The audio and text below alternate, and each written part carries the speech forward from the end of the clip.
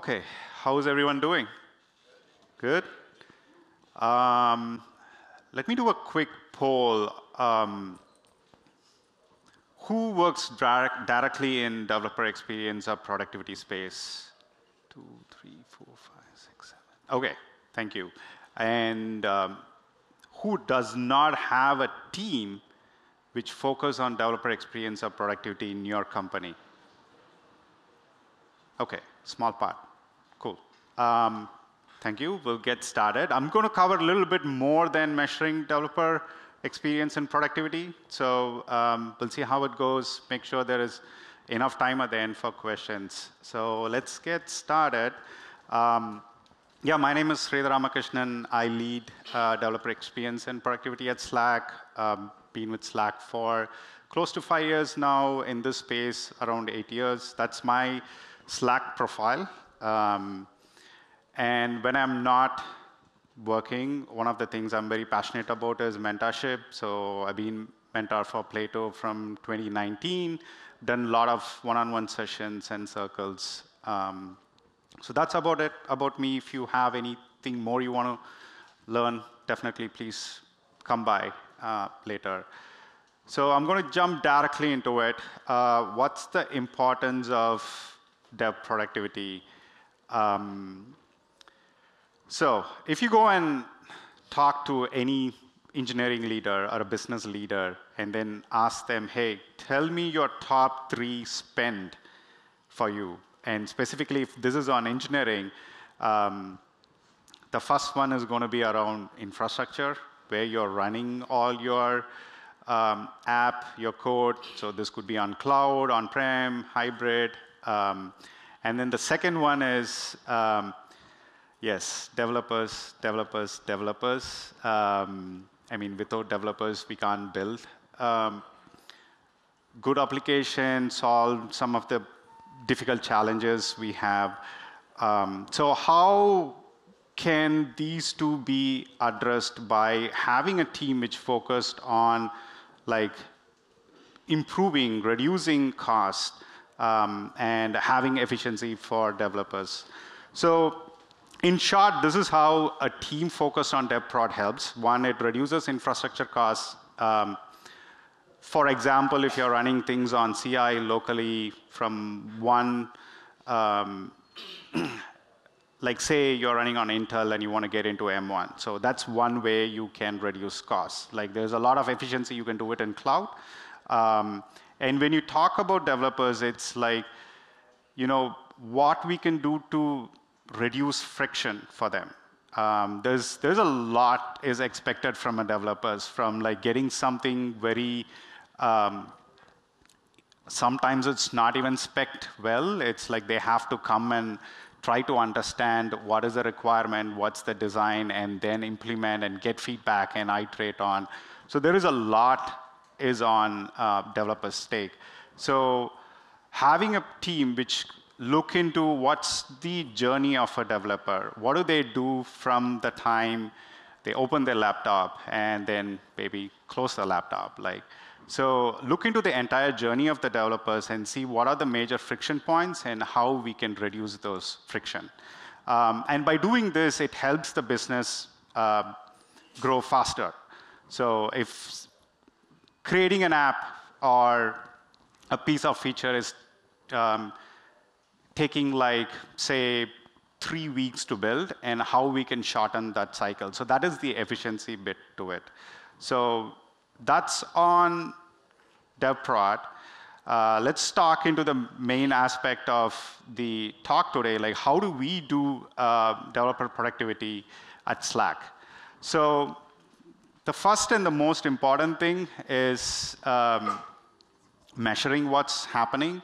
And this is a very interesting area. Like there's a lot of opinion about what needs to be measured, not measured. But I want to start with something we do it very seriously. It's surveys. So we do developer surveys. We do surveys quarterly, and we reach out to all the developers. So at Slack, we have thousands of developers working on different technology. There is clients. We have Slack clients. We have backend system, infrastructure systems. So like making sure we can talk to them, and this is both doing surveys and also doing like user interviews to them, like talking to them directly, what is their most pain point. And it could be slightly different from the platform they are working on. A challenge an iOS engineer is having may not be the same challenge like a front-end engineer would be having. So how do we do it? It's a survey, we send it on a quarterly basis. We track like what is the employee engagement, like the NPS over here is an employee NPS, and we ask questions like how likely you will recommend your friend or anyone to Slack based on what kind of experience you're having as a developer. This would include anything from tools, infrastructure, whatever they use. And we track by platform just to see.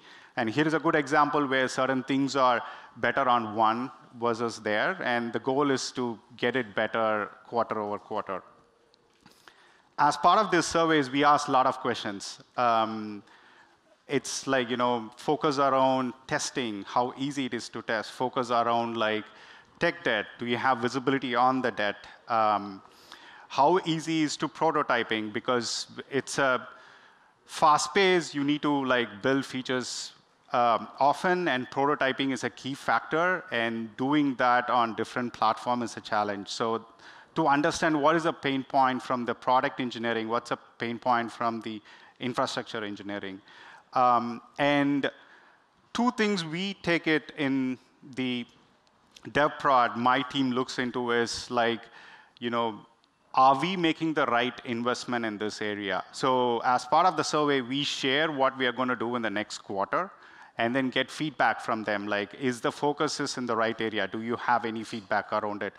Other than the NPS, the other numbers you are seeing is out of 5. Higher, the better. And the last one is also trust in action. This is like a developer at Slack has a trust in our team that we will be able to solve some of their problems. And doing this, like if you're getting started, you don't have a survey, if you're getting started, the score would be less, or that's how it was when we first started. And then as you start presenting, sharing back the feedback, what is the focus area, you start seeing that it slowly improved over the course of time. We also see the response rate. That's an interesting area. It's sometimes very challenging to get feedback from everyone. We are trying some creative ways to get feedback from engineers. So it's not just only like quantitative metrics. We also get qualitative feedback from them, part of the survey, and also like having like a listening sessions with them. So this is some of like, this is the recent feedback, which we just did it, and it tells like what the developers are thinking in terms of the DevXP team. So that's on the survey. So, it's tricky because a lot of things impact people. It impacts developers, right? So there is a perception, there is a reality. So sometimes you're not very sure.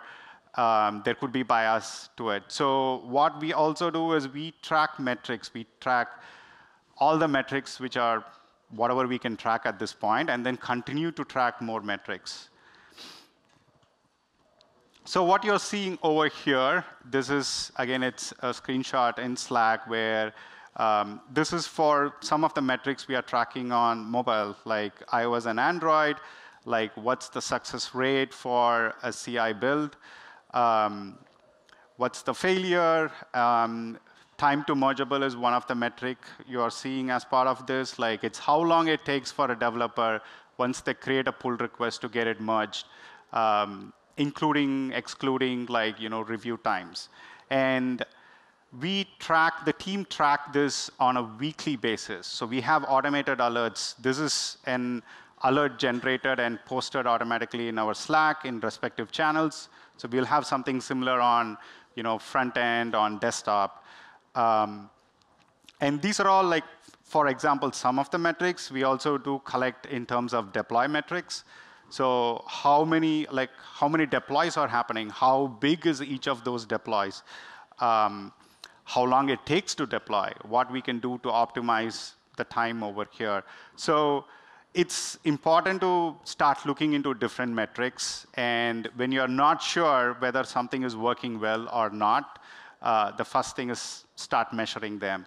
So this could be using traces, building dashboard, having some kind of tooling and data warehouse. We have a lot of internal tools for that. And also we'll make sure that we close the loop by integrating back with Slack. So this is an interesting topic. If you talk to people, a lot of people would be wondering about, okay, productivity versus experience.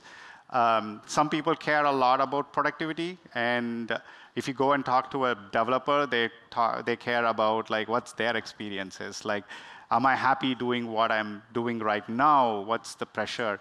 So the way we think is like it's always like a race against time. Like there are so many, this is the developer journeys.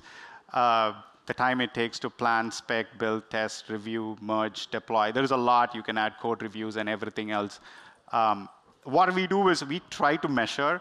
Other than the first two, we are just getting started, how we can start measuring the planning and spec time. The rest of the things we have metric right now, so we can find out how long it takes someone to build, how long it takes for a test, locally, remotely, CI, and as part of the deploy process.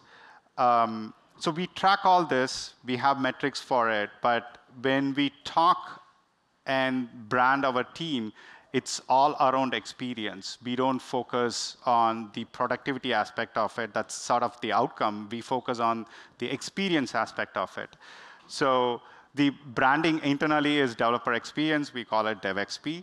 And this helps to understand, like, you can make things really good in terms of build, test, and review, but the overall experience may not be great because they're having some challenges with prototyping, or they're having challenges with design, or something around release or deployment aspect of it. So how do we go about this? Okay, measuring sounds great. We are doing interviews. Developers like to complain because they have a lot on their plate, which is so valid. We look into all these on a quarterly basis, and the approach we take is very similar to what we do on product. We experiment, we take big bets, we look into what are the metrics we have. If we have enough metrics, then we'll look into how we can improve them. If we don't, then we'll start measuring that. So it's a continuous cycle of like, what are the metrics, what is a big bet we need to make, and how is the experiment going? Is it working well? If not, then we'll change that.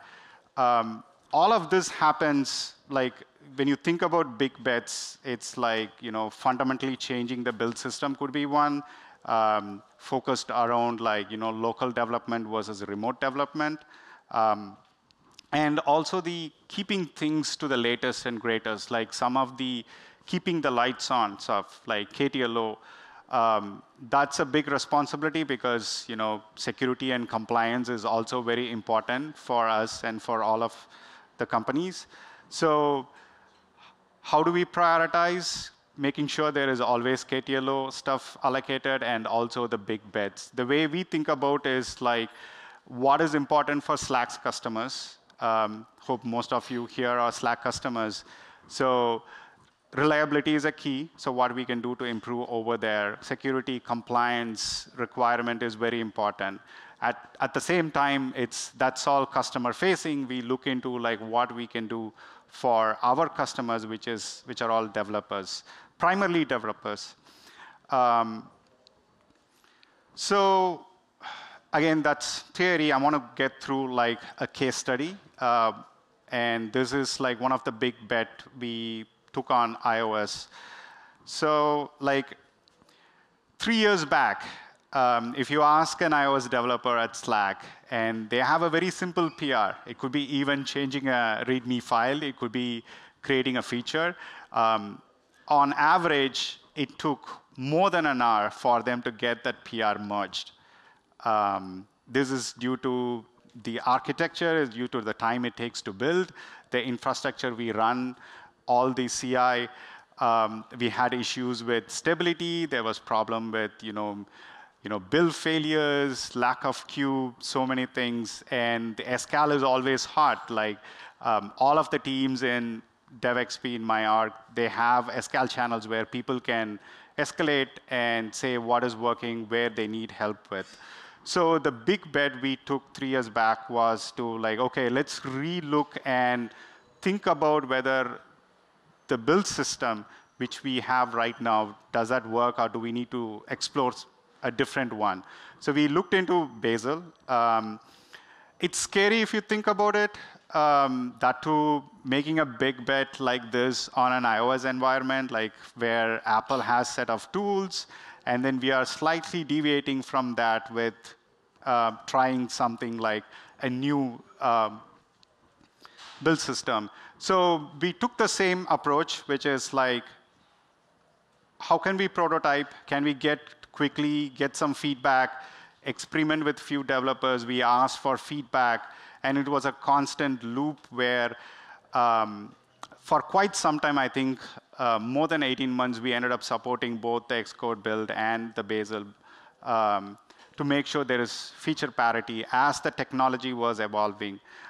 We also need to build a CLI, a command line interface for developers to use so that it's much easier. And at the same time, it works very well with the IDE developers use on Apple. And we got a lot of help from the community around Bazel. So anyone can guess what's the current average time to mergeable from like more than an hour 3 years back and what it is right now? Any quick guesses? 10 minutes. 10 minutes. Ooh. 15 minutes. Okay. We are just below 7 minutes right now. And this is, again, like we didn't get into 7 minutes right away. It took a while. We got from 60 to 30. We felt, okay, that's a good number. People can, instead of going for a lunch for every pull request, now they can take a short break. Then we were like, oh, maybe we should shorten that and give them more coffee breaks. So we thought like, okay, anything under 10 minutes is a good number. So that's one case study. We are also doing a lot of big bets right now, including remote dev environment, like how we can leverage remote dev environment instead of what's happening in a local laptop. Also exploring about AI, where we can invest, and how that's going to help the developers. So these are the 3 learnings. Just to summarize, like, think about cost of running the business. What is the play of a developer? What a team like this can help to reduce that, make things better, help with the experience aspect of it. And, measuring is very important so that you can go and see like where are the main points. There are so many things to be improved. So you need to bet what to look for, where to invest first. And just constant experimentation and improvement. And one more, you can go and find one area you can improve for your developers. So if you don't know, talk to them.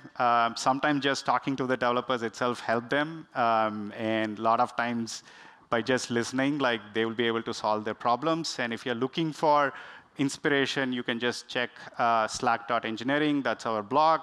We have quite a few around this area and also other investment we have done on different platform and clients. And thanks for listening.